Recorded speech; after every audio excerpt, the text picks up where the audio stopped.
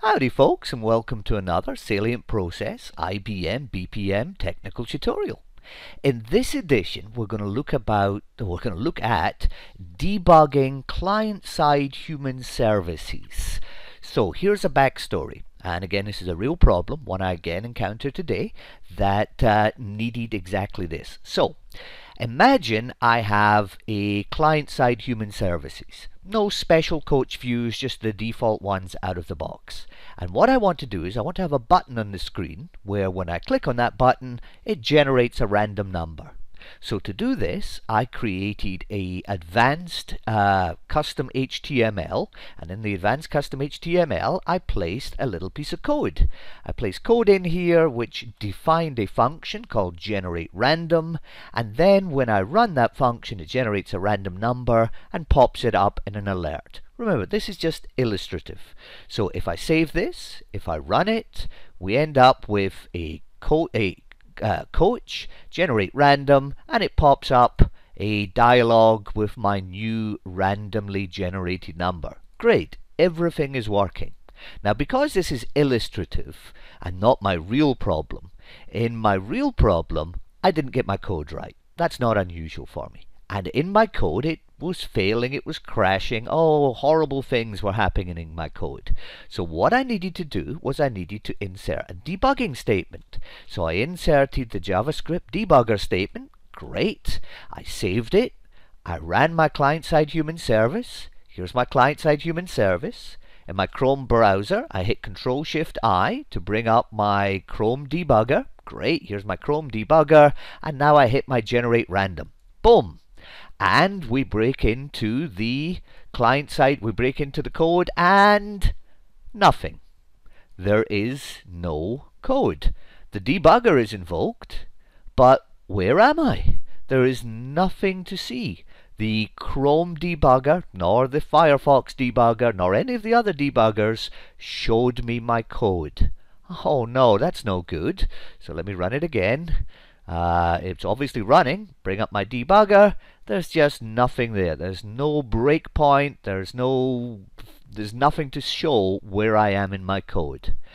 That's not very good. So what I did was I googled around and I found out that there is a concept called debugging dynamically loaded JavaScript. So what this makes me think is that in the client-side human service, the content of the JavaScript that is being loaded through my custom HTML is inline JavaScript, and there's no way to figure out what source file it is.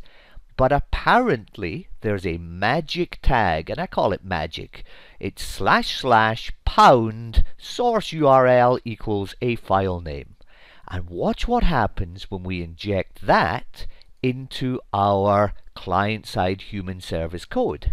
So you put it in as the last comment in your source function, and this has the effect of declaring, because it's not actual, but declaring that this function, which is about to be executed, exists in a logical file name, in this case called filename.js. Let's change that. Let's call that nail.js.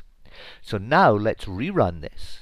We're running it again. All I've done is added this meta tag, / as a comment. If we now come over here, I hit my generate random, and now look what has happened. Here is my source code. It's in this fictitious file called nail.js, but I can now step through and place breakpoints. So let's place a breakpoint here. I can now step through its execution. It runs. If I run it again, I've broken up in my specific breakpoint. So I have full source access inside my client-side human service in this unnamed, no domain virtual source file, which was identified because I placed a magic tag, and that's the only way I can describe it, a magic tag in my source which was / pound, and that is apparently interpreted by the JavaScript interpreter / compiler, and lets me meta add the source URL that this source code should logically pertain to.